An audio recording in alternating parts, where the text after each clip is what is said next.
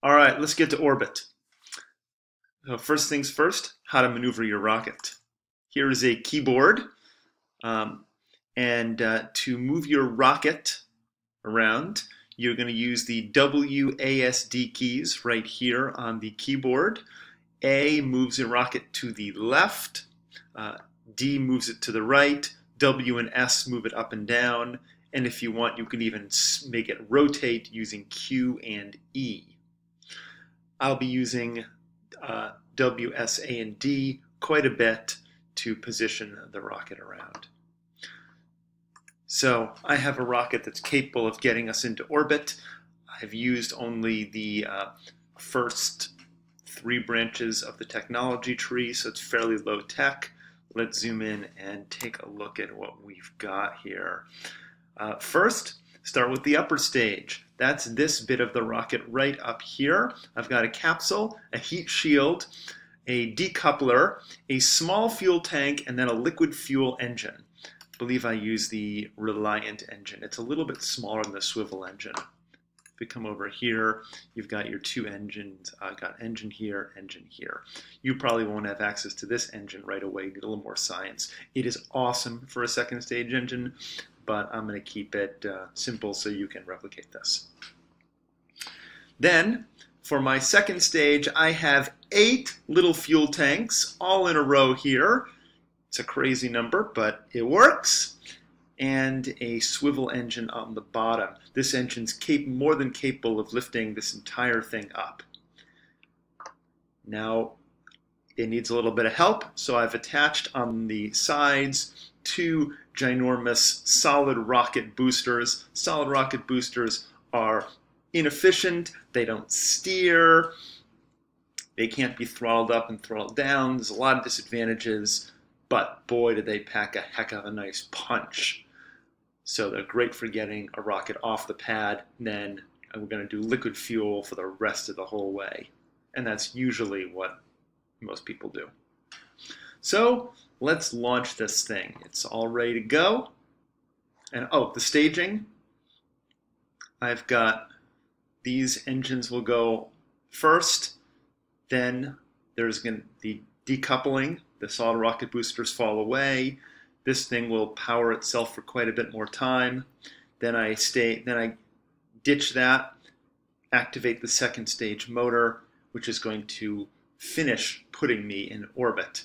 And then this motor will also do all of the orbital maneuvers, including the deorbit. So here we are, go for launch.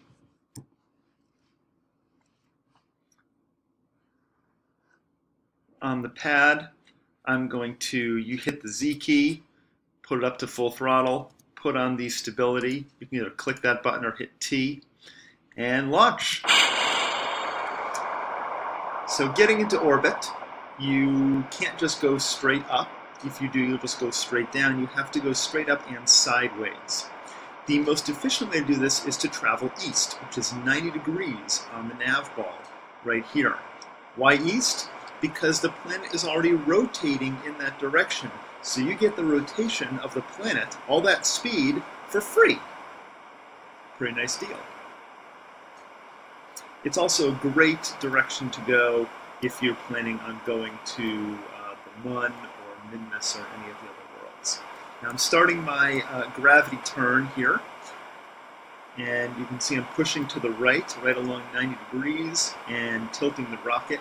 Now I'm going to watch and see if there's any big wind. You can see this is kind of tilted a little bit here. I can either rotate this or use the W key and the D key to keep it along 90 degrees, which is what I'm doing right now. I think I want a little bit more tilt to this. I'm still not seeing any of those big, nasty white streaks, so yeah, why should I bother throttling down? Let's go!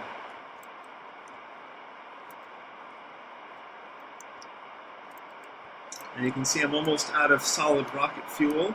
Ooh, it's getting a little toasty. Might have to do something about that. But about the stage. Goodbye. And maybe I'll tone it down a little bit. Let's throttle down here before we burn up. Now I'd like to see how I'm doing with this, so I'm going to hit map. My apoapsis is, whoa, well into space. So I'm going to kill the engines. Oops, why is this not working? There we go, I've turned off the engines. Let's just maneuver this thing a little bit. Now my apoapsis is now 112,000 meters. That's well above Earth's atmosphere. I probably could have had a steeper gravity turn, but this is a little bit safer. It gives me a little bit of time to set things up, which is fine. So let's pull up the nav ball here. By the time I want to start my thrust again when I reach the apoapsis. If I don't thrust anymore, I'm just going to crash right in here, right back down on Kerbin. So what I want to do is get my rocket so it's aimed horizontal, and I can do that by simply moving. I'm pressing W and D simultaneously, and just moving to where it is perfectly horizontal.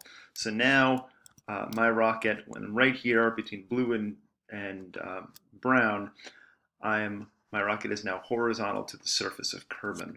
And if we go to this view, you can see it's more or less horizontal. I've still got some fuel left in this stage, so I'm just going to relight this engine when I get a little closer to the apoapsis. Oh, by the way, apoapsis is the highest point in orbit. The lowest point is the periapsis, and we don't have a periapsis because our periapsis is well inside of Kerbin's body. When we get to an orbit, we'll see that we've got it. Let's get this in line, and I might as well start up now. So I'll hit Z, full throttle. I'll keep this right on the horizon.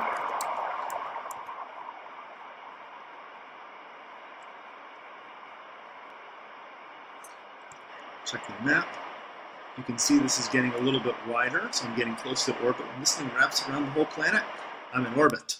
Oh, no more sound, no more warping. I think I'm out of fuel. Yep, I am, so I'm going to throttle down, stage, power up the throttle just a little bit. This engine is very big. If I put up to full throttle, the acceleration will be huge because it's a tiny little rocket. This is kind of overkill. A smaller engine would be great here, but we don't have one. So we'll use what we've got. And now I will activate it. Let's see how I'm doing here. I'll bring up the nav ball. It's coming around. I'll give it a little bit more throttle. Zoom out a little. More. And if I zoom out, you can see it's trying to make a big circle around the entire world. There's a periapsis, and kill the engine. My periapsis is at 97,000. Apoapsis, 153,000. Both of those are above 70,000 meters, so I am now officially in orbit. Voila, it's just that simple. So here we go. And the beauty is that once you are in orbit, you can turn off your engines and enjoy the ride because you don't need any thrust to keep you in orbit. You will just remain in orbit forever. No need to do anything. So you just keep going around and around and around if that's what you want to do. So how do we do stuff when we're in orbit? Let's suppose I want to circularize the orbit. I want this is 150,000. I want this to be 150,000.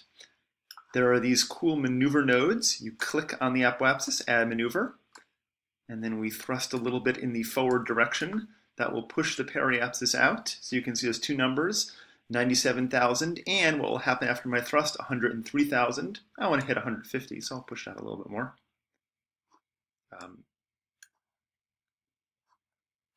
Come on, get out there. 150.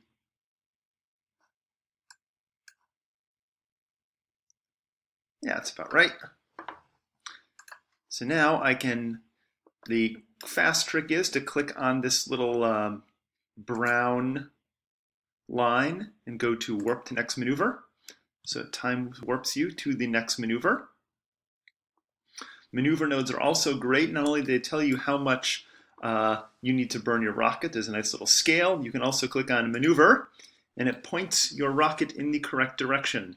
In this case, it's near the prograde vector, and that the prograde just means the direction you're going. Retrograde means the opposite direction. So we have 30 more seconds before we get there. I'm just going to start it up now. It'll be about right. It's all good. And when this reaches 0, yep, then I'm done, and I hit X to make my maneuver node go away. Let's check my handiwork. 153, 147. Pretty close. So there we have it, a circular orbit. Now, at this point, we might eventually want to get down safely back to Kerbin. So the most fuel-efficient way to do this is to burn at the apoapsis, at the highest point. It will take the least amount of fuel to get us back down. However, I'm going to do something I'm not going to do that because I want to come down during daylight. Landing your rocket right in the middle of night is terrifying because you can't see anything. So I'm going to put a burn here. I had a maneuver here, bring the orbit down, and I want the periapsis to hit the atmosphere, and I want it to be at about 20 to 25,000 meters. That's kind of the optimal. If it's too high, the atmosphere will not stop it, and it will just continue along its orbit. If it's too low, you might burn to a crisp or crash into the surface. So there we have it, 23. And this will I will now come down in daylight. So it will make things a little bit nicer for me, a little easier. I'll warp to the next maneuver. Kind of low on fuel, but I think I should be able to do this. You always burn retrograde when you want to lower your orbit. So if I hit the retrograde button, that'll be basically where my maneuver node is. I'll just switch the maneuver node to be even more precise. We can warp time a little. Let's fire up the engine. I'm just going to hit shift. I'm not going to go full throttle because, again, this thing is way overpowered for what I want to do. A little bit of throttle is plenty. And I'll hit X when it reaches 0. And maybe just a touch more, eh? Perfect. Oh, look at that. Okay. Now, periapsis, right where I want it, between 20 and 25,000. At this point, I have a little bit more rocket fuel, but let's just warp time, and I'll get to the atmosphere. Where's Kerbin? Oh, I'm in darkness here. I should be coming up on the sunlight pretty soon. Yeah, let's turn on, where is my ship? There it is. Can you see its silhouette? Yeah, so it stopped warping time because I've now hit the atmosphere.